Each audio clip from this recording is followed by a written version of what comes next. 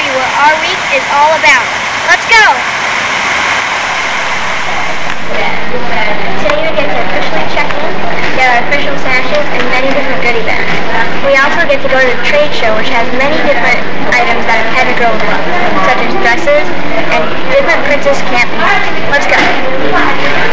So I'm here at the trade show with many different gowns, talent costumes, jewelry, and anything a pageant girl could want. I'm here with Trish, who designs many different talent costumes, jewelry, gowns, pretty much everything. So Trish, how long have you been designing?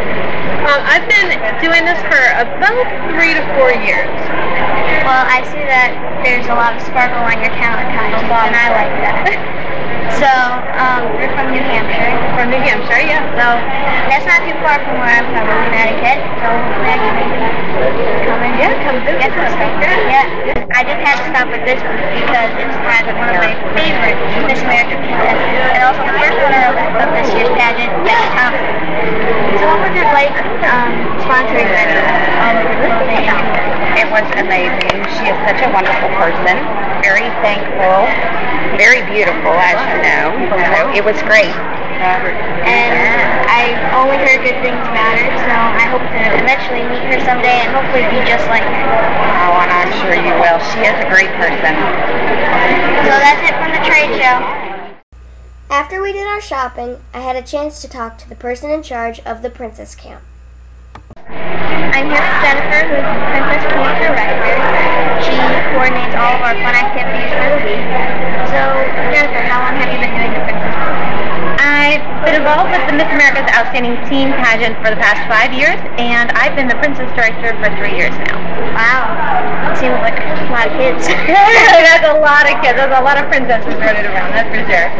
So I know that you competed, so can you tell us a little bit about that? I did. I competed on the team level and won Team Miss North Carolina, but they didn't have the Miss America's Outstanding Teen program back in 1995, which was a really long time ago.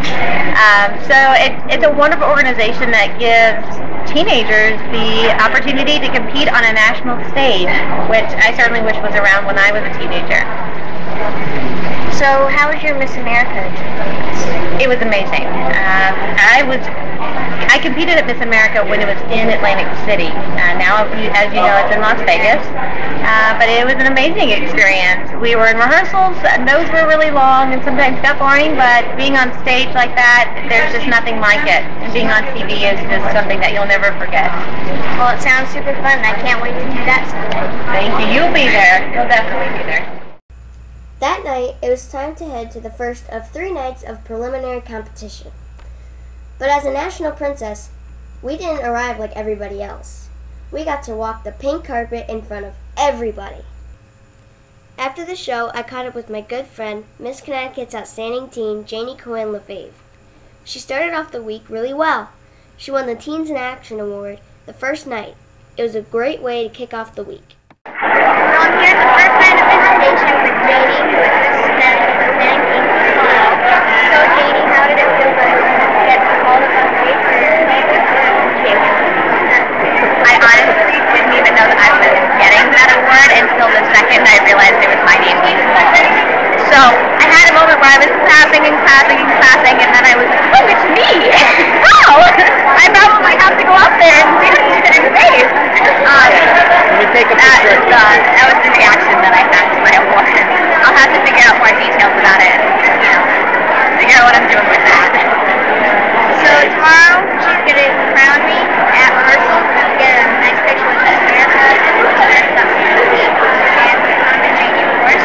So, we're excited for the weekend. Maybe I'll talk to you tomorrow. Definitely. I got to see Janie a lot during the week, along with the people that came to Orlando to support her. It was great to spend so much time with so many important people from Connecticut. So I'm here with Mr. Preet, the Executive Director of the Miss Connecticut Scholarship Organization.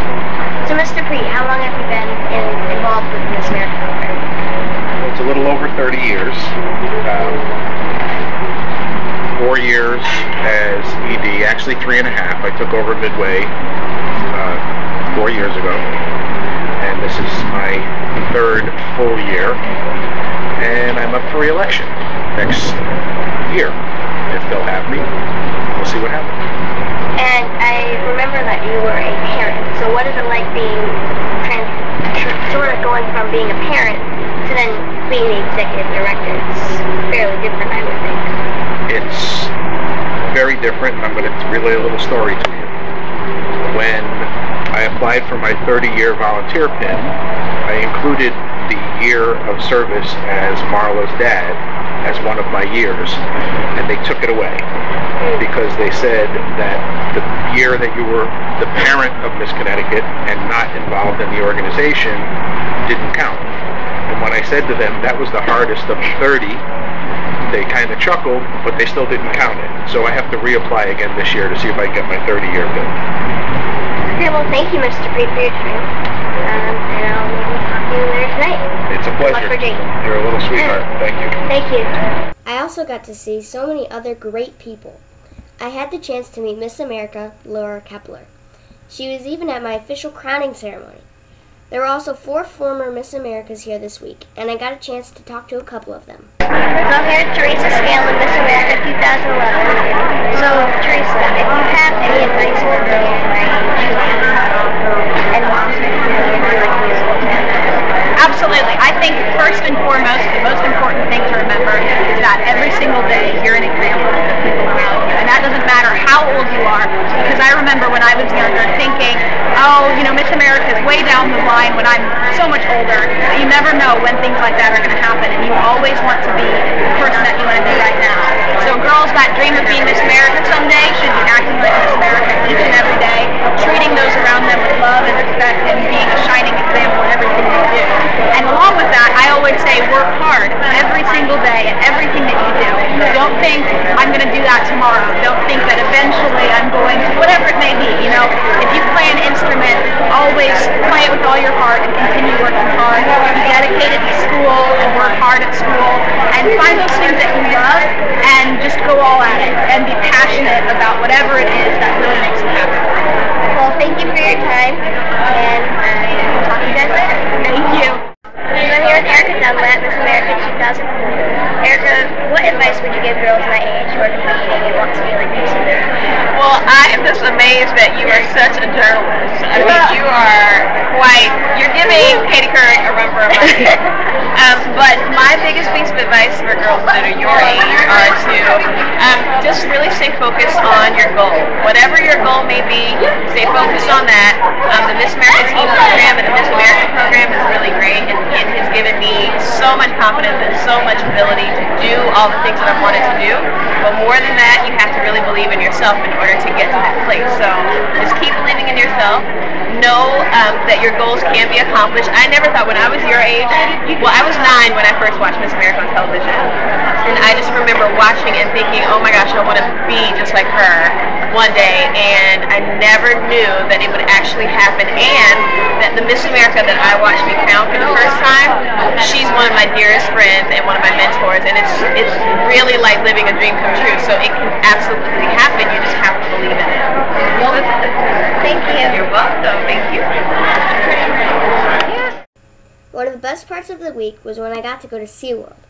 I got to spend a lot of time with my new friends, including Annie from Mississippi and Sophia from Illinois. Annie convinced me to go on the Manta, which was my first upside-down roller coaster. I liked it so much, we went on it twice. We also got to feed dolphins and see the big show with the world-famous killer whale, Shamu. We all had a great time. Finally, it was time to go to the final show of Pageant Week. Connecticut got off to a great start when Janie was announced as one of the first 4 semi-finalists. Janie performed for the judges again, and she got closer and closer to the finals. But before the winners were announced, all the princesses performed on stage in front of everyone. Then it was time to see who won. Janie was the first runner-up. Rachel Yuki Wyatt from South Carolina won the title. We were all so excited for Janie, I could barely talk after the show. I was screaming so loud. She made us all so proud. I hope you enjoyed your behind-the-scenes tour of the Miss America's Outstanding Teen Competition and Princess Camp. I made a lot of great friends, and it's a great mentoring program for all girls. I'm Tara Lynch, one last time from Orlando, and you can follow me on Facebook at facebook.com/runtheworldconfidentgirls.